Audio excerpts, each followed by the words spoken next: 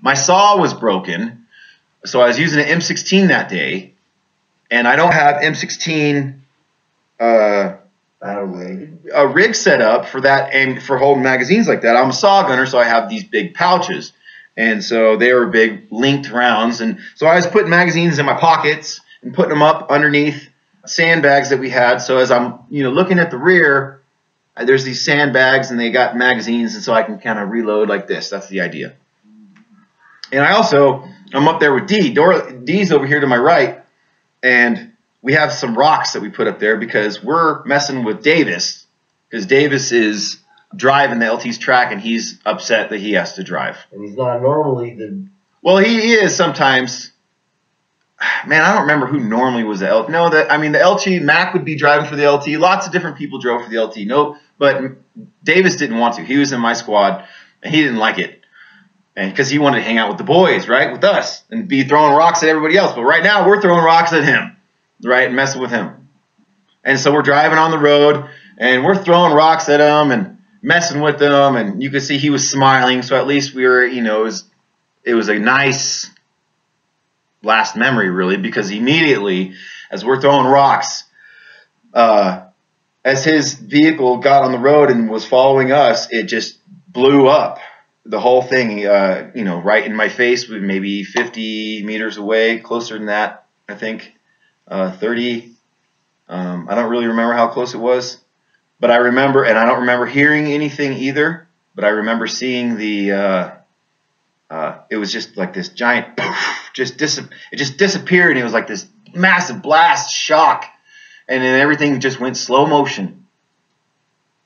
And I just remember giant chunks of earth the size of vehicles flying in the air. I remember seeing what I think was the engine block just floating over my head. And I remember seeing the Mark 19 flying too. So I remember making out a couple things that I recognized, but it was all kind of slow motion, and I just froze up. And I'm just kind of shocked about that I'm looking at that, But this is all slow motion, so it's just kind of this weird feeling, right? And you're like, oh, and you just freeze and watch all this stuff, and you're like, wow. And then everything starts coming down, and then it starts speeding back up. So everything, and I remember it as it starts coming down, I remember D and I both were screaming, IED, IED, right? Like everybody knew it was an IED, but we were making sure that everybody knew what we just saw was clearly an IED. So improvised explosive device. Improvised explosive device. It's so, it was a bomb underneath the road. Big enough to take out an APC, an armored personnel carrier. It turns out it was 500. We talked to a special forces guy that interviewed us. They estimated it was about 500 pounds of TNT underneath the road. So what had happened, so it just blew everything to pieces.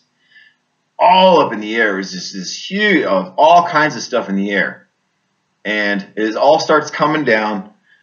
I remember thinking that was a concern. The things that were coming down was the concern, right? So, and that was like in a flash of a second. So I just remember thinking, hey, we need to be aware of these things coming down because here they come. And we're screaming IED, right?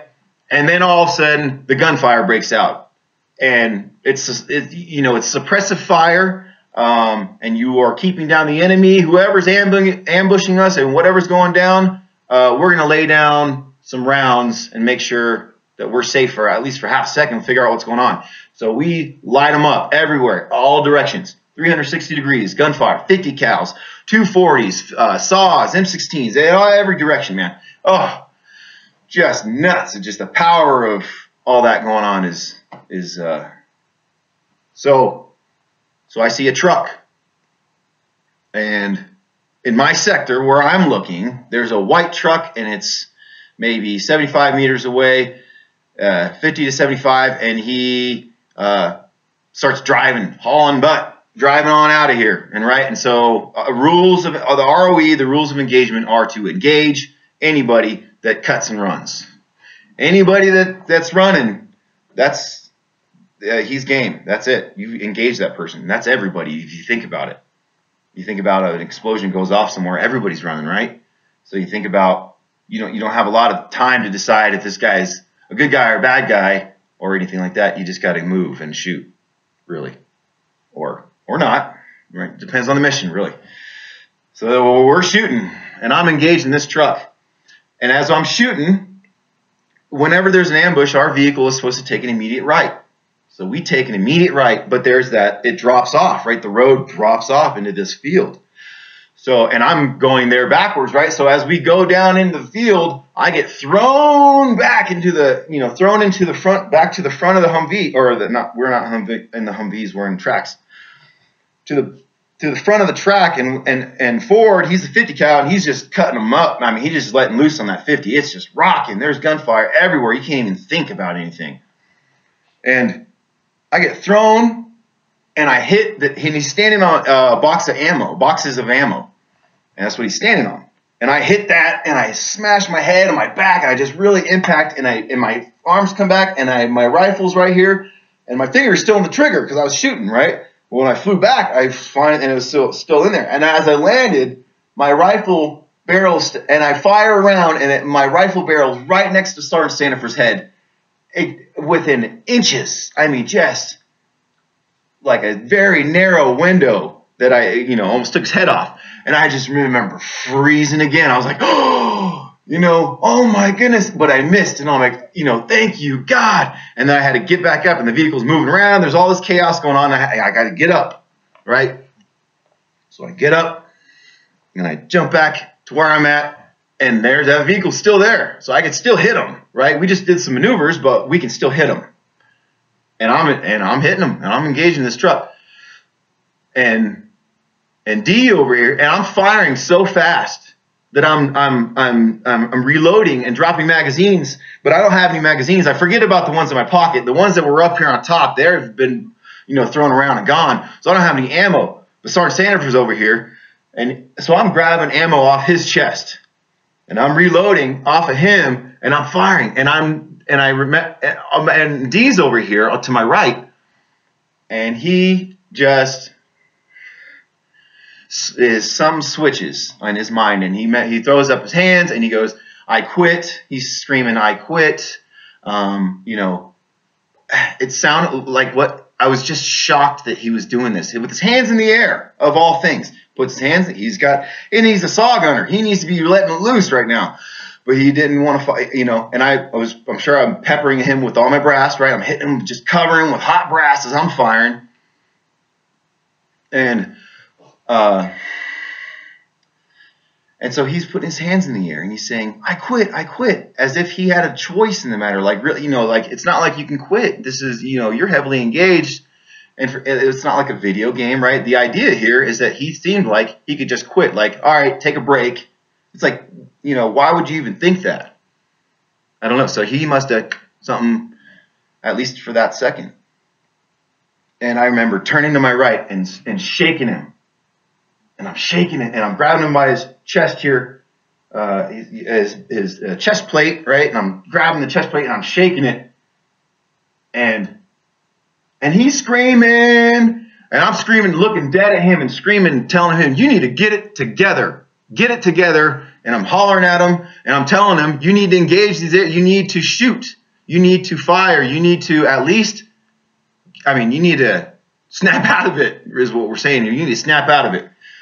And I was afraid of getting shot from his area because he wasn't covering it. I don't know if that's maybe people were shooting, or I don't know what was going on. There was so many it was so crazy. You didn't have time to figure it out. You just had to act, and he wasn't doing what he needed to do, so I felt threatened, right? So I was even more double stressed out because I'm like, oh, great. And he's in my squad, right? And he's in my team. I'm Bravo team leader, and he's in my team. And I'm like, my guys, lost it. He's shell-shocked. He's unshocked.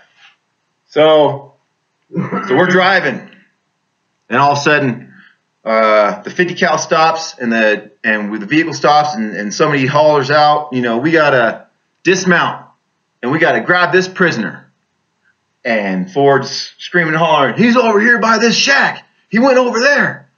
And I'm all over it. And I remember running out the back of that track, saying to myself, "This dude's dead. As soon as I see this guy, it's done. This is his last day here." And I go hunting for him. And there's that shack. I see the shack, and so I'm running over there. And I get close to the shack, and I'm kind of walking around the edge, and I see, and I'm getting ready to fire on this guy. I got my finger on the trigger, and I now can see a personage there, low, and it's by the water, Euphrates River's right there, and these shacks would typically be scattered on these rivers. They're pumped houses and stuff. And so I come around the corner, and with the intent to kill right now. And as I look around the corner ready to fire, I see the guy, and he's on his knees and he's crying. And immediately I had this feeling that said, stop, or not to do it, but I wanted to do it. And I purposefully had to say, you're going to go through with this. And Sergeant Perkins runs right in front of me at that very second, right when I had enough time for me to have the thoughts and think it and make a choice. And then I felt bad afterwards because now I think about it, I think God was maybe like, that was a test or maybe something, and I failed that one. But he saved me by putting Sergeant Perkins, because obviously I'm not going to kill Sergeant Perkins. And it's like, whoo! Drop my rifle, and Sergeant Perkins grabs that guy. And so we detain him. I'm the one searching him, and they have really loose clothing on, real thin fabric. You can feel into the body real easily. It's really easy to check somebody. And he maybe had a wallet, and probably not much more than that. I don't think he had shoes or anything like that on. But I'll tell you the story about the socks here. And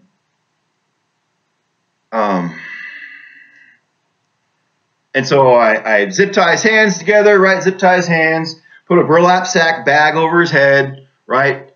And stick him in the back of the track. I remember telling him too, hey bud, you are lucky to be alive because I almost killed you 30 seconds ago, type thing. I was talking to him, and he didn't understand English, but that's what, it's a weird conversation. So we get in the vehicle, and we're supposed to drive back to where we had originally got ambushed, and everybody as a platoon, all the vehicles gathered back because everybody scattered and did what they were supposed to do for an immediate response to an ambush, right? So now we're gathering back, and we're going back to the road.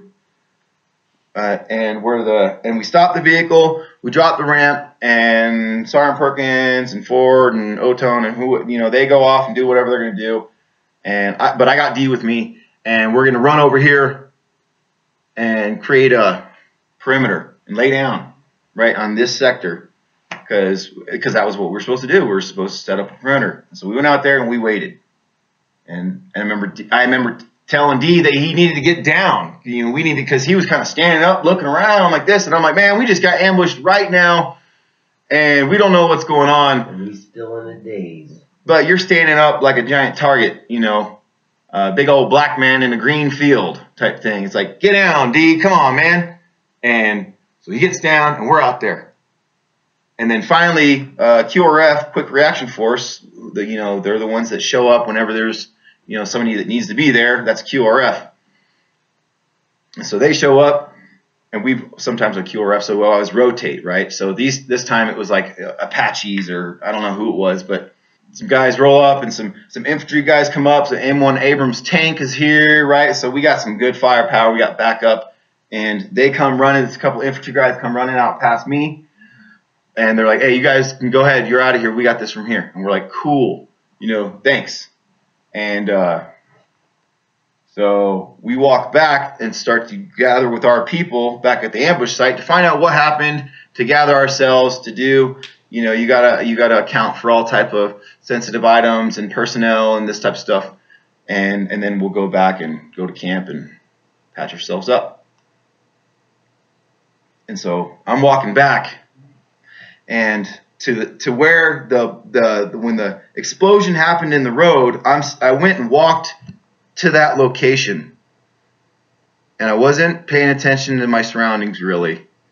I was just paying attention to the fact that there was a giant crater in the ground, and a tracked vehicle was face down, wham, with the tail end of the rear ramp door facing up to the sky, right? And it did a nosedive. And it's buried deep in this hole in the ground. And I'm just like amazed at what I'm looking at. And then Man, I don't really remember the timing of the events, but I'm doing my best here. So I remember seeing Mac walking up to me and he's crying. And I remember thinking, and his dirt, we're all dirty, but I remember looking at the tear marks, trails on his face because of the dirt, right? Because you could see the little trails. And seeing that and looking at him, and he's just really emotional and crying. But I don't know what's going on. I have no idea. I'm just kind of like, I'm still calming down from the adrenaline rush. Like, holy smokes, that whole event was nuts. And I don't know what happened. Other than I just know the infantry are now here. They're over there. They got a perimeter, and we were supposed to gather ourselves. So what's going on? I see Mac over here crying. I'm standing at this giant crater. And I'm like, well, what's going on, Mac? And he's like, they're all gone. Kept saying they're all gone. And, they're all dead. And I'm like, they're all dead. And he's like, yeah, it's the LT's track. And I'm like, well, no, the track right here is fine. It's beat up in this giant hole, but it's fully armored and it's good, right? Everybody that was in it had a wake-up call when they crashed, right? But the vehicle's in good shape. And he's like, that's the third vehicle. That's the vehicle that after the explosion happened drove into the crater that was made after. So the LT's track was previously, so that was the one that was blown up. And it still didn't really sink in. But it did a little bit, but it just kind of really, I said, okay, it didn't hit me at once. And I remember looking around and picking up, so we started walking around. We were walking around. And then I started paying attention to my surroundings, and that's, where it was like pieces of metal, chunks of metal scattered everywhere, and they're all fizzing and smoking, right? So it's like this smoke everywhere. So like you're walking through hell or something, and there's all these smoke clouds or columns coming up from everywhere, right? And then there was pieces of flesh and body parts, little chunks of them, and then there's little chunks of debris and dirt and clods and everything. And no matter where you stepped, you were stepping on something. Everywhere it was completely covered with something. And, and I remember I picked up a 240. It was a gun. It was a 240 rifle, and it was cut like butter, cut right in half. And I was picking up, and I don't remember if it was I think it was the barrel part, the front end, the upper. But I'm holding this cut in half 240 rifle, and I immediately start thinking about Kronfeld and my buddy Kronfeld. And, well, I'll tell you, he's got shrapnel on his neck, and he didn't get a Purple Heart till years later and stuff like that. We'll get into that. And he was my buddy, and I loved him. We always butted heads, but I loved him. And he's a 240 gunner, and I thought it was him. And then I remember when I was picking up more stuff, I found Rainey's name tag ripped clean off his uniform. All the stitching was gone. It was just completely ripped clean, as if all the threads had been removed perfectly, so you could just see just the material that was written on Rainey, and no crazy loose threads or nothing. And it was just, and I'm looking at this thing, and then I realized it's Rainey. It was Rainey that had gone, right? But that didn't really sink in.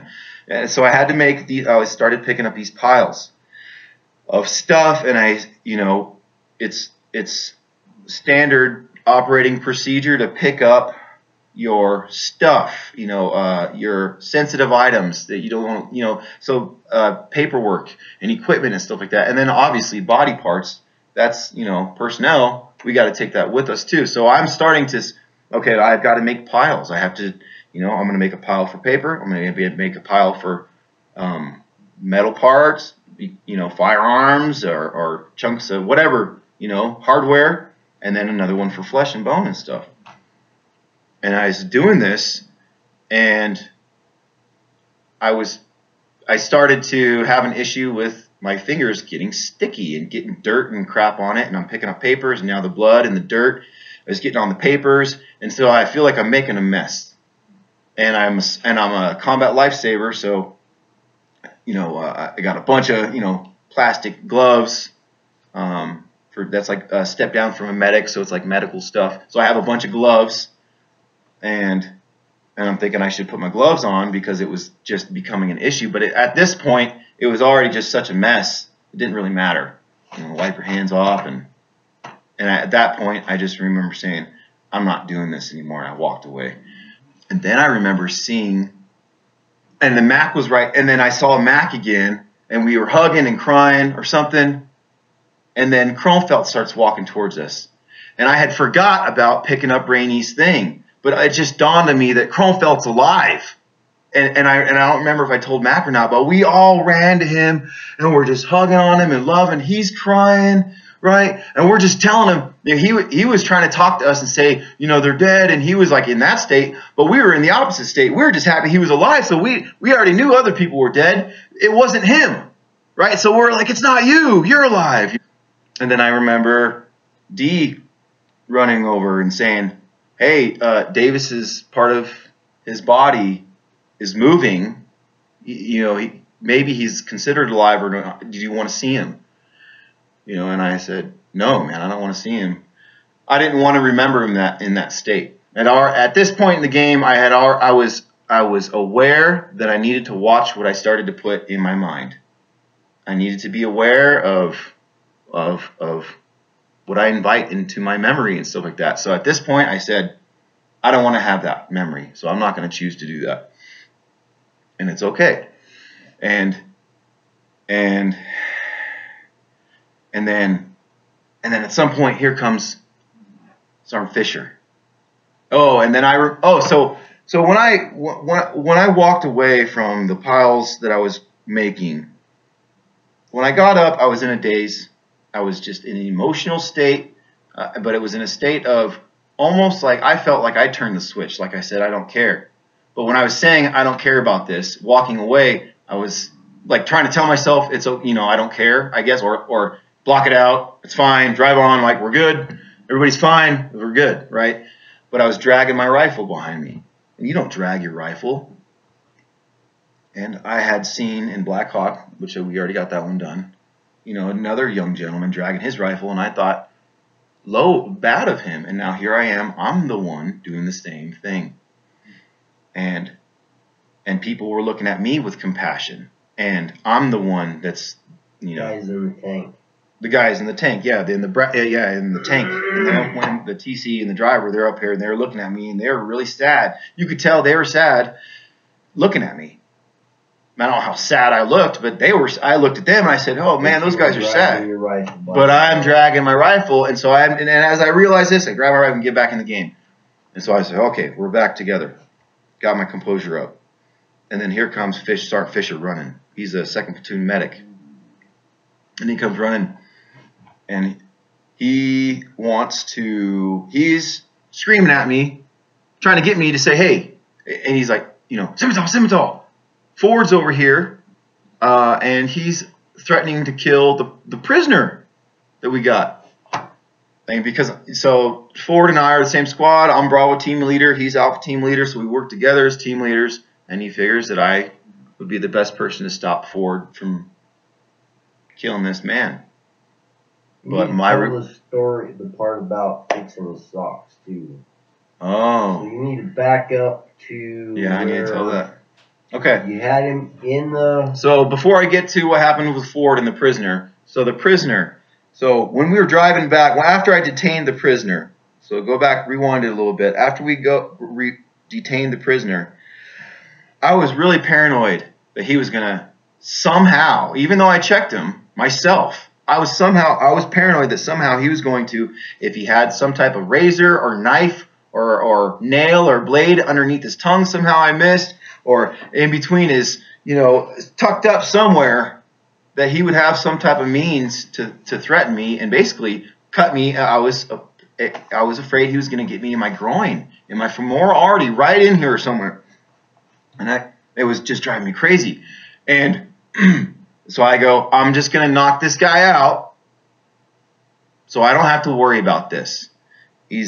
he's ducked, his head is covered in a burlap sack. He can't see anything. His hands are securely tied. I can see it, right? And he doesn't really look like a threat. I'm just scared. But I'm about to knock him out. So in my fear, I'm about to act out. As I'm sizing up the situation and how I'm going to knock him out and how this is going to go. Because I'm trying to, D's already flipped out on me once. He's already, I don't trust that anybody's watching our rear, basically. I'm the one that needs to do it. But I got to deal with this. So, and all this going on. So I was super stressed out, right? So I'm like, all right, well, I'm going to knock this guy out. As I'm looking down, I see him with his feet fidgeting with these socks that he's wearing. And the socks that he's wearing are too small for his feet. And they're like children's socks, right? And immediately my heart gets softened right away. And I start thinking, my goodness, either this guy is just so in poverty, this is all he can afford, and he wants to save his socks because this is the best pairs of socks he's got, or that it was his daughter's socks and that maybe he thought he was going to die and that he was trying to hold on to the last thing he cherished or something like that. So I drop down and I get down and I tell him, tell him that it's going to be okay. I have a tendency of telling everybody it's going to be okay. I guess that's a quality problem. That's a good one, right? But I think I was telling this guy, Haji, and he doesn't understand English, but telling him it's going to be all right, telling him, hey, it's going to be all right, bud. And I was holding his foot, and I was caressing his foot, and I'm dirty and sweaty and nasty and everything. His feet are and everything. But I remember just holding on to his foot, and I was really trying to hold on to his foot with love. And if I could do anything good at that moment, it was just to hold his foot the right way. And it was just a second. It was only just a second. But I held his foot and I, put up his socks the best I could, kind of secured him best I could to get. I was trying to help him out, help this man with his socks. And I get back up, and no big deal. And then so we continue on the mission. So now fast forward back to, I've already been walking around. I realized my buddies are dead. It still hasn't really sunk in yet, but I'm just kind of walking. And so here comes Sergeant Fisher running over to me.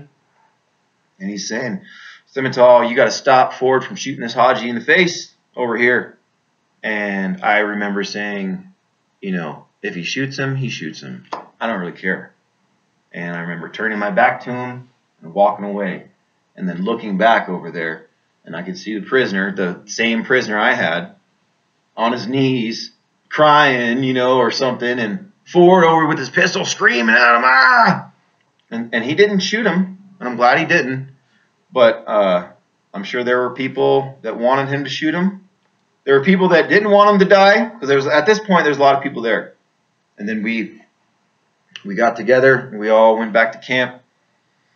And as a platoon, we all prayed. And I don't remember who prayed, but I do remember, I thought it was Sergeant Dosh, but maybe I just remember seeing Sergeant Dosh because I just had a problem with authority in general all the time, And he was my platoon sergeant. And I have a lot of respect for military personnel, but at this point in the game, I was a seasoned combat vet, and I wasn't impressed by nobody, really. We got to talk about the milk story, too.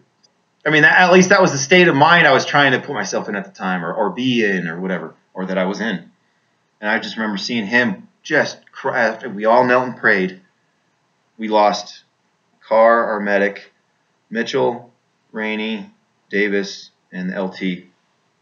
And it was a sad day, man. But those guys are heroes.